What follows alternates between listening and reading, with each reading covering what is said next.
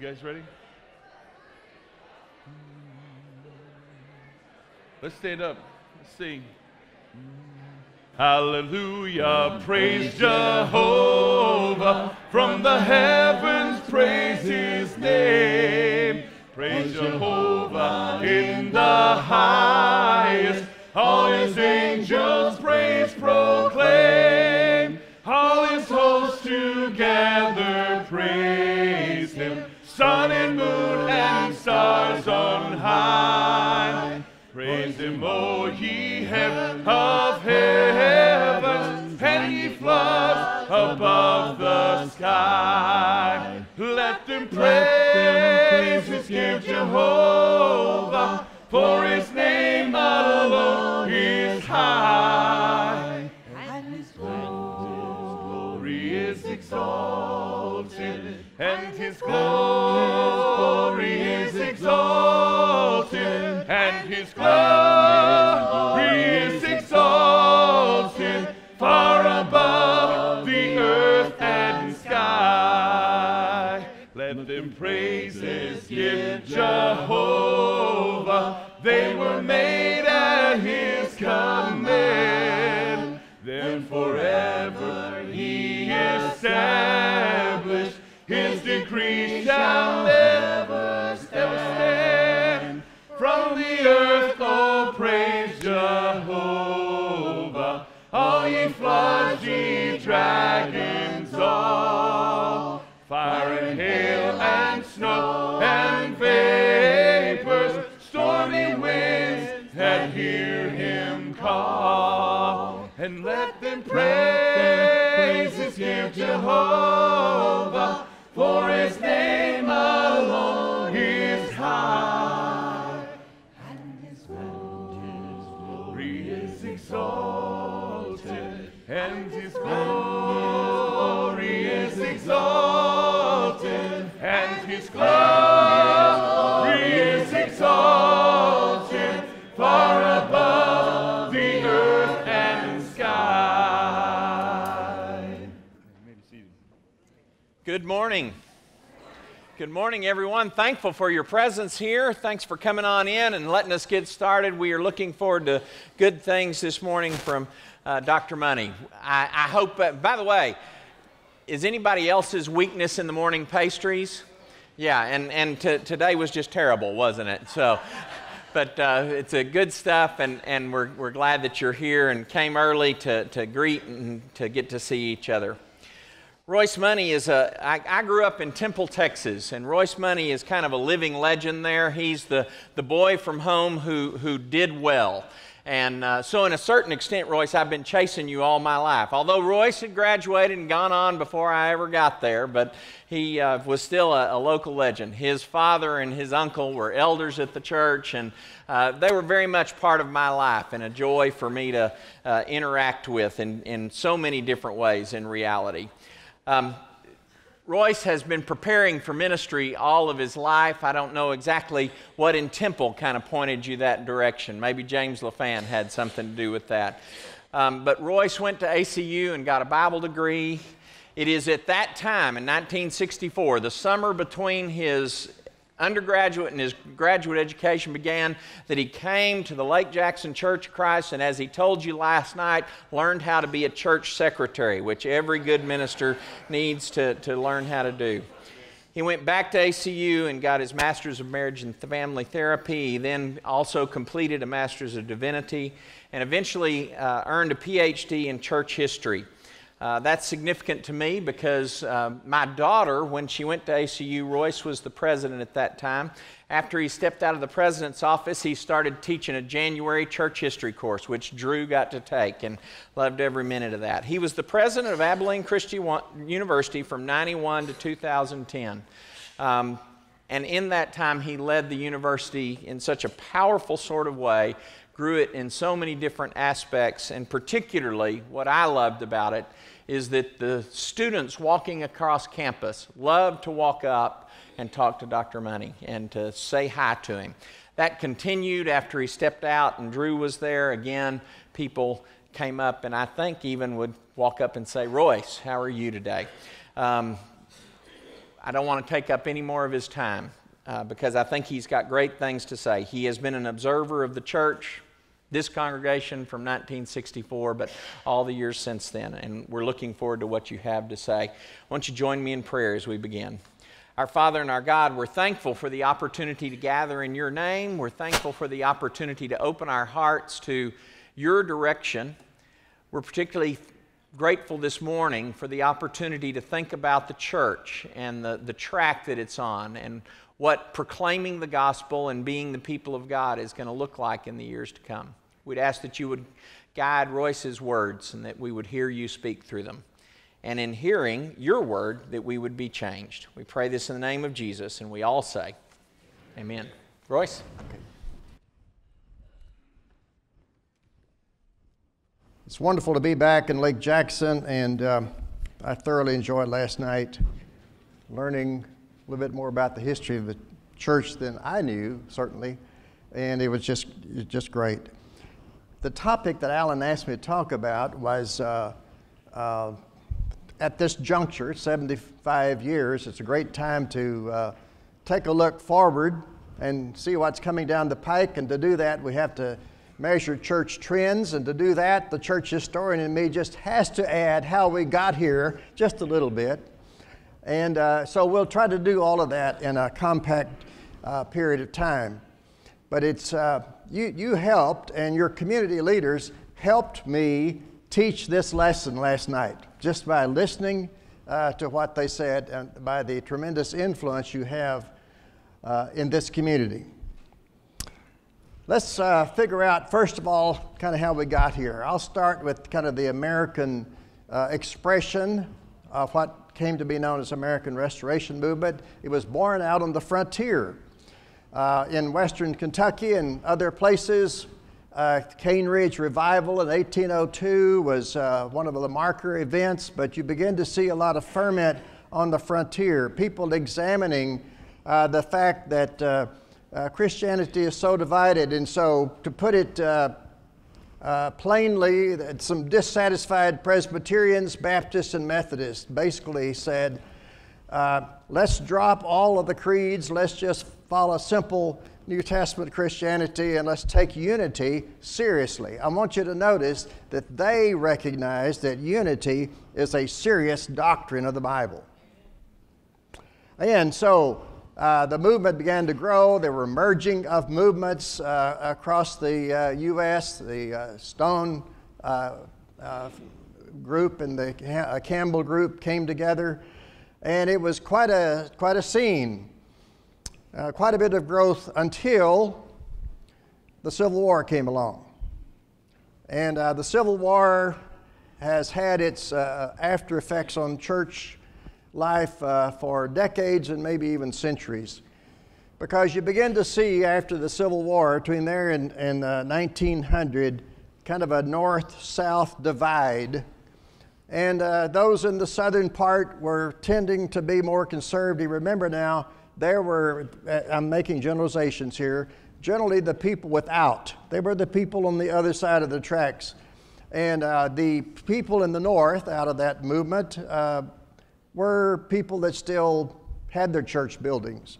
And they began to be more influenced by progressive thinking. And so you begin to see what began as a unity movement beginning to divide a little bit. So by 1906, the U.S. Census Bureau, who counted religious affiliation back then, for the first time listed Churches of Christ, as we would know them, and Disciples of Christ, or Christian churches, as they were known then, as two separate religious bodies.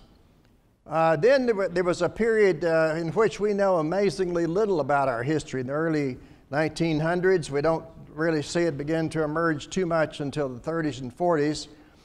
The disciples of Christ were always theologically more progressive, and as the effects of European liberalism had its effect on them, they in turn began to split. And I kind of lived through this because my maternal grandfather, W.G. Whitlow, attended First Christian Church in Temple, Texas. I live with my grandparents and my mother and dad. And in the 50s, I would see them go to the First Christian Church every Sunday, and my grandmother would go with us to the Church of Christ. So I lived through that. And that body split into what is now known as Disciples of Christ, Christian Church, and I think there's a congregation down the street. And then what we know as independent Christian churches. And Churches of Christ after World War II had their greatest accelerated growth. In fact, there's some evidence, and you even saw some documentation, that in the 1960s, 50s and 60s, commentators began to refer to Churches of Christ as one of the fastest growing religious groups in America. Keep that in mind, because that didn't last very long. We're now doing some serious research. There are 5 or 6 people who are involved in some of these projects. I'm marginally involved in the projects, and one of the things that they are beginning to discover is that probably since the 1980s there has been a gradual decline. I'm talking about Churches of Christ in America in general, and there began to be a little bit of a decline. There's also evidence that that decline has accelerated just a little bit, enough to where there is quite a bit of concern. There's concern about the future. There are a lot of reasons, and I'm going to list them here in just a minute, why churches increase and why they decrease. They're subject to a lot of different things, and we can't get into that too much this morning, other than to say, I hope it is not news to you, that in general in America there is increasing secularization, and there is an increasing rejection of what we would traditionally know as organized religion. It's harder to sell to the younger generations, and that should be a point of some concern to us. I remember being shocked about 4 months ago in the Abilene Reporter-News. I'm one of the few hundred people who still subscribe to the newspaper. I read it online too, but I love to feel the paper. The front page was a shocker. It listed 10 church properties in Abilene, Texas that were for sale. Number 1 property, First Christian Church. If you've been to Abilene, one of the anchor churches in downtown Abilene. Been there since the late 1900s. For sale. Number 2, Grape Street, Fifth and Grape Church of Christ. And it went on down to list the other 8. And you have to ask, what happened or what's happening? And I think something like that ought to get our attention. Now, to be sure, there are obvious exceptions, and what I saw last night and what I heard is a very refreshing exception. But why did this happen? Why is this happening? And we've got some evidence that we're gathering here. Here's my little list. There's a decreasing emphasis on evangelism. I have a friend who calls it evangelistic laryngitis. There is the graying of the church members. You couple that with a lack of significant growth, particularly in the 30-year-old and under category. Recent study that some of my friends have made of 50 congregations of the Church of Christ revealed that 40% in those 50 congregations were 60 years and older. Almost half those surveyed said they'd been Christians for 40 years or more. Only 3% had become Christians in the last 5 years.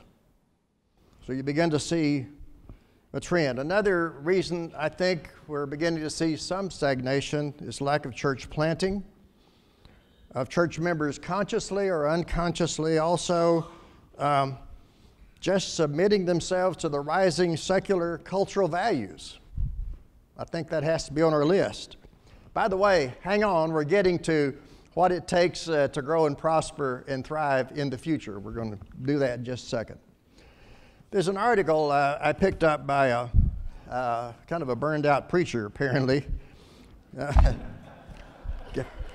I guess it happens. But he talks about why this is the case. And he lists reasons. Streaming services have affected church attendance.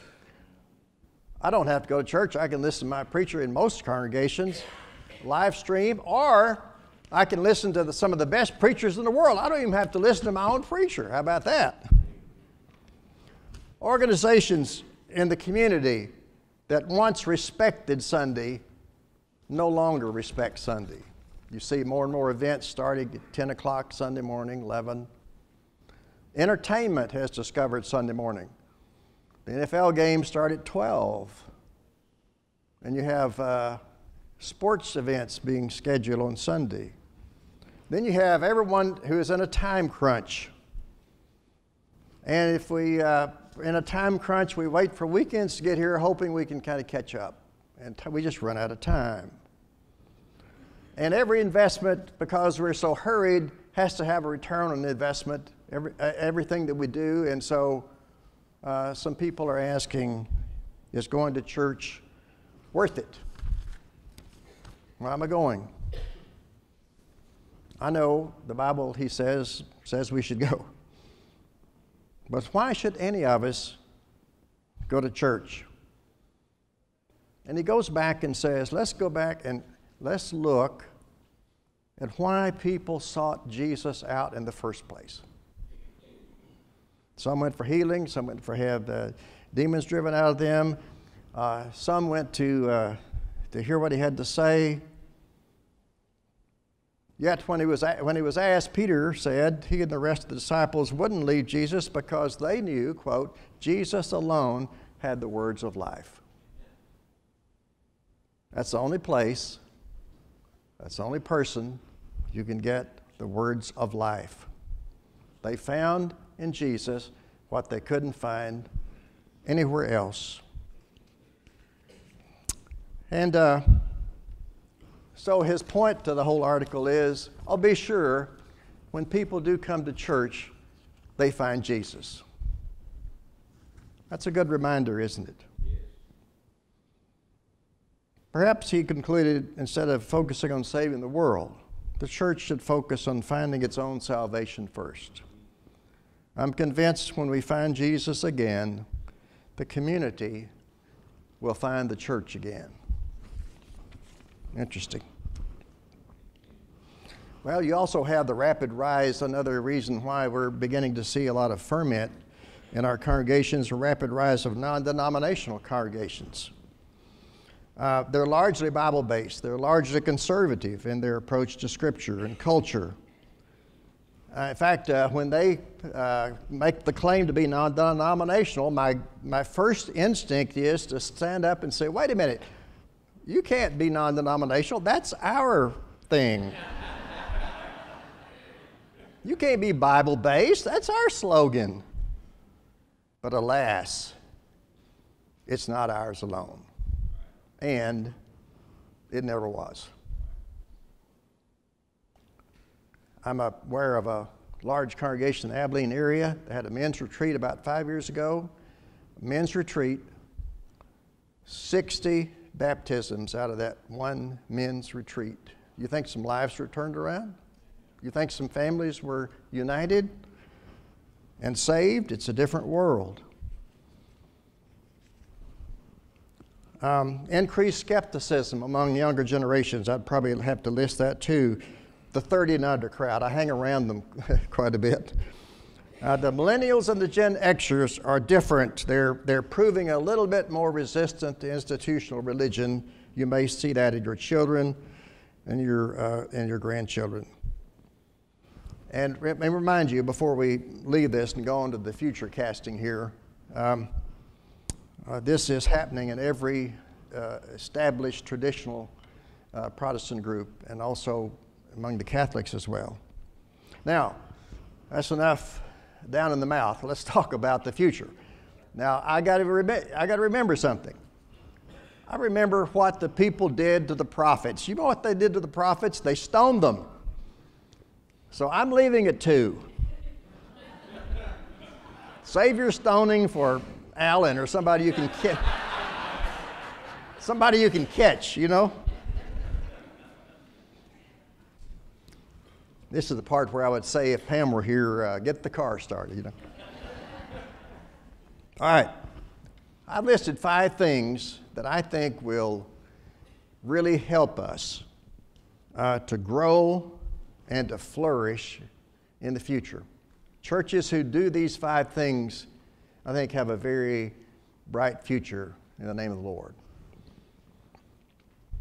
Churches, number 1, that will grow in the future will need to be more welcoming. That was, by the way, as I already said, so impressive last night. I'm going to do a little something here, a little audience participation. I need 3 volunteers. 3, come on up. Anybody can do it. Incentive, those who volunteer will get. Now you get this after you do it. All right, 2 more. M&M peanuts. All right. All right. You owe me anyway. All right. Okay. Now. Okay. There are 3 words on these. You got to hold them up, guys, to get the peanuts. Okay. All right. That's it. Right about there. Yeah. How have we practiced evangelism and church growth in the future? Let me rearrange these guys. Let's go down here. How's that? Would everybody agree that that's generally an approach? Somebody comes into our midst and we begin to teach them about the Bible and about what it takes to be a Christian. And then we have to work on their lives. They have to implement this. They have to show some manifestation in their life that they understand what this is. And then you're baptized, and then you belong. You get it? In fact, you're on the membership directory. How about that? Yeah, no asterisk if your spouse is not a member. I did that in the 60s and 70s, for which I've repented many times. Okay. Now, let me rearrange these guys. Come on over here. Oh, what would happen if we did this? The directory would be chaos. Directory would be chaos. I'm not as near as big a fan of directories as I used to be. I saw this happen right after Katrina in Abilene. This family, in a panic, escaped all the way to Abilene. They didn't have anything but the clothes on their back. And for whatever reason, they stopped at this church I'm talking about. This congregation of the Church of Christ. And for whatever reason, I don't know, I do know this. These people just outpoured their love. They found a place for these people to live. They got them clothes. They got them everything they needed. They even helped the man find some part-time work to get some income. And lo and behold, one Sunday, they came to the front and said, "We are so impressed with this church. We want to be members of this church." The existential moment of the preacher and the elders. And they responded so beautifully, I could just hug their neck. They said, "We welcome you into this church. We want you to be a part of this church. You're a part of this church family. We look forward to learning more about you and sitting down and studying God's Word together and living together and helping you and your family to grow and to prosper. Welcome." Now, 6 months later, the whole family was baptized. Today, this man is on a committee of a few people to help that plans the adult curriculum of the church. Now, if we had done it the old way, I think they'd have been gone. Now, does this make some of us nervous? Yeah. Except that people today are looking for a place to belong. I want to know, before I commit, whether you accept me or not. Now, if I'm going to come in on probation, maybe I'll go on down the street where I'm not. One of my churches in Abilene has a downtown group they call Freedom Fellowship. And there are people, wide variety of people, but for many of them, they're kind of down on their luck. They're going through a crisis, they got one thing or another. And church down there is a little loosey-goosey, as they say. It's a little more flexible than it is at the big church. There's a lot more confession. There's probably a lot more honesty if you don't know the truth. And there's acceptance. All I'm saying is, toy around with it. You guys did great. Let me get the M&Ms for you now. All right. I'm convinced that M&M peanuts are the food of the gods, because I have a big crystal jar in my office. If any of you send your children or grandchildren to ACU, you can come by and get one. Okay, that's number one. Number two, churches that will grow in the future will have the courage to re-examine how our gospel message is. Now, have no doubt about it, the core tenets of the gospel do not change. But hear me out, our understanding over time of that gospel does change. Through circumstance, through time, through cultural understanding. I'll ask you quickly, does your understanding of what the basic tenets of the gospel, has that changed in the last 20 years? 30 years, 40 years, 10 years? I've already apologized to all the youth group that was here last night in my 1964 youth group. I have a much deeper concept of what the grace of God means today than I did 40, 50 years ago. I have a greater appreciation for the price that Jesus paid for the sins of the world, for my sins. Now, the gospel hasn't changed, but I've changed. I have a greater tolerance today for those who see the gospel a little differently than I do. I'm more prone to start with the similarities and then work to the differences, rather than start with the differences and try to scramble around and find the similarities. I just know this about human nature. Most of us for decades have done our worshiping, structuring, and believing in ways that we found to be agreeable and comfortable. We've justified what we have done by claiming we were following a New Testament pattern, but I've noticed that traditions, customs, personal preferences have a funny way of slipping into doctrinal absolutes, sometimes with little room for tolerance for re-examination. Anyone who's done international travel and mission work taught me that in the one universal body of Christ, there are many expressions, not just my American viewpoint. I was blown away by being a guest at a Church of Christ in Accra, Ghana. I took my two sons-in-law and my oldest grandson with me. We were doing some consulting to get a Christian college started over there. Went to church on Sunday and I was blown away. This church has 1,600 members.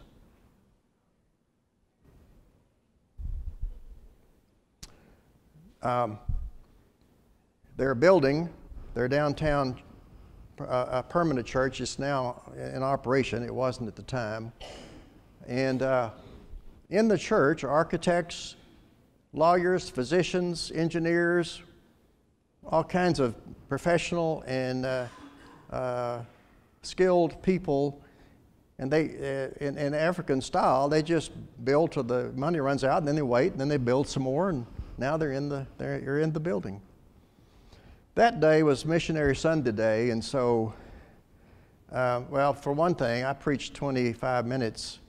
I thought I did a fair job. Sat down, and the real preacher got up, didn't think I'd preached enough, and preached for 40 more. Cultural difference. 24 missionaries came to the front of the auditorium after the preaching. And it was Mission Emphasis Sunday.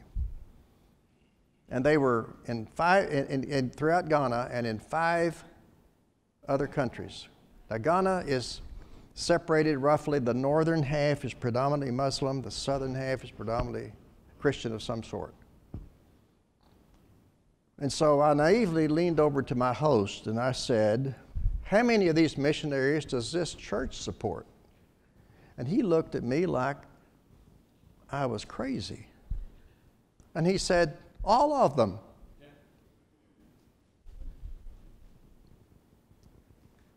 All of them. Well, maybe you know of Church Christ that's got 24 full-time missionaries. That's the only one I know about. And it's several thousand miles away. I learned a little humility after that. Methods of evangelism will tend to change on us. My list grows shorter, I must confess, of what I call the essential elements of the gospel that I have to believe and seek others to believe. One more thing, our secular culture is throwing believers in Jesus, all different religious traditions. I think our secular culture is throwing us together more. You caught a little bit of that last night.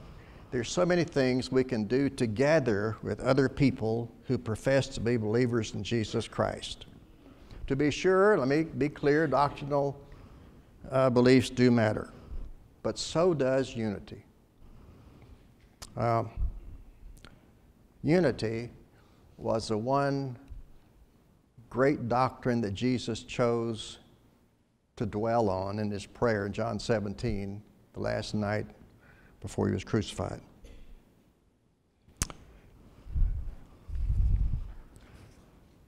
What are we, number 3, I think now? Churches who will grow in the future will show to the world that salvation is not just about the afterlife, it's also about this life. It has a message and it has an action regarding the broken and struggling people of the world. And it was evident to me last night that the people in this community fully recognize the great impact this congregation is having here.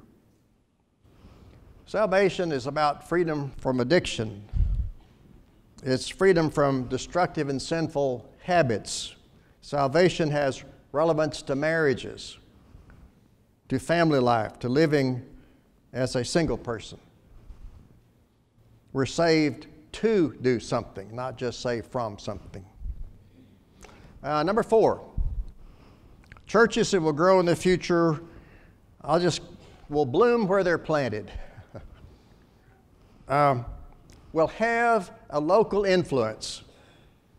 Once again, I make reference to our time together last night, where you have the mayor and the superintendent of schools and the county commissioner coming in and the state representative coming in and expressing appreciation and gratitude for the way you have served in this area.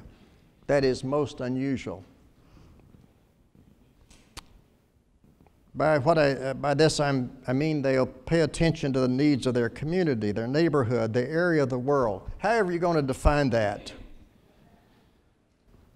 You remember one of the most penetrating parables of Jesus, and he had a bunch of them, but this is one of my favorites. One of the Pharisees came up to him, and text says, Luke 10, that he was trying to trick Jesus. He said, what's the greatest commandment? And Jesus turned it back to him. He said, you know the law. What does it say? Well, it says, love God with your heart, soul, mind, and strength, and your neighbor is yourself. And Jesus said, that's right. So do it. Go do it. And this guy, feeling the pinch, wanted some wiggle room and said, but who is my neighbor? And boy, there was a lot hanging on that question. Jesus tells this story. You know the story. Man going from Jericho. He's overtaken by thieves. This was common in the day. Lay bleeding in the ditch. Priests passed him up. A Levite passed him up. The religious establishment of the day. Jesus is really prodding the religious establishment. And then the guy that nobody thought anything about. Whoever you want to put in your category of the one in society that you think is probably the most despised generally, you put that in the place of the word Samaritan. This guy was a reject.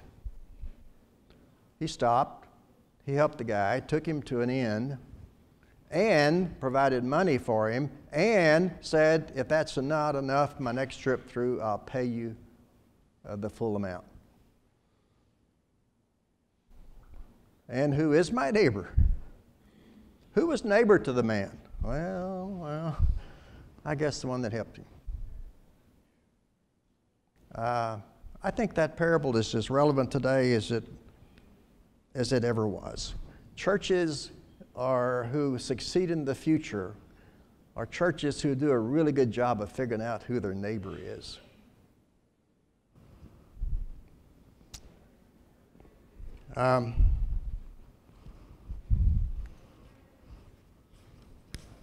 One more. Churches grow and succeed in the future will have a really good idea of who Jesus is. And that sounds simple, maybe even simplistic to you, but it is so easy to be Jesus followers and talk about a lot of other stuff and forget what the demands of discipleship are. Personal discipleship, corporate discipleship.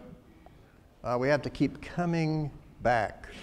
And for us to legitimately retain the name Church of Christ implies that we are a church who is dedicated to the ways and the teaching and the will of Jesus. I think to come back to the simple doctrine that He is the Son of God, that He came to earth to save us from our sins. He lived a sinless life. He died on a cross. He was raised, and He has ascended to the Father. He's our Savior despite our sinful nature, if we follow His teaching and example. He's the one who said that hell itself couldn't keep His message and His church from being spread all over the world. And so my prayer for this church is that you will continue in the ways that you have for 75 years. This church does have a unique DNA. Chris was right last night. You've heard it from so many people. It has a unique DNA. This church set me on a trajectory of my life of ministry that I will never forget. This church has launched a lot of people, a lot of missionaries, a lot of preachers, a lot of people who have impacted the kingdom of God. It's my prayer that in the next 75 years, don't ask me back, but in the next 75 years, don't dig me up to just bring me back. I'll be fine.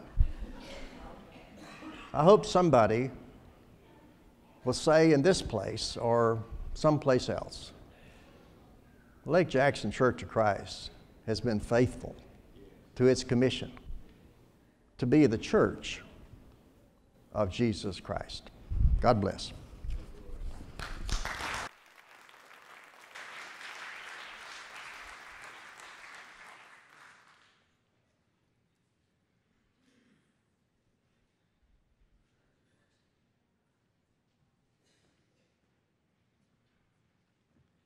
So it was wonderful to be here and hear Royce. I was actually in college with Royce, far, far behind him, really. But it's great to have you here speaking to us, inspiring us, really. So there's going to be time between the class and the services. You can have more refreshments and coffee. Now, see, that's how we've changed, because I remember people would frown at me when I'd walk in here with a coffee cup. You can bring that in if you want. But then we'll meet back in here when the lights blink. So just be watching for that. We're going to have a prayer, and then we'll dismiss for this morning. Father God, we're so thankful to you for faithful men like Royce Money. We're so thankful for the heritage of faith that has been in this congregation and the people that have come before us and have influenced us. And we're so thankful, Father, for the future that you've promised. And we pray, Father, that we'll keep our eyes on Jesus and try and become more like him. Help us to be inclusive and loving and serving. Father, help us to be what Jesus was more and more. Thank you, Father, for all you're doing for us this weekend, for all you promised and all you'll do for us in the future, and the salvation you've given us through your resurrected Son. In his name we pray. Amen.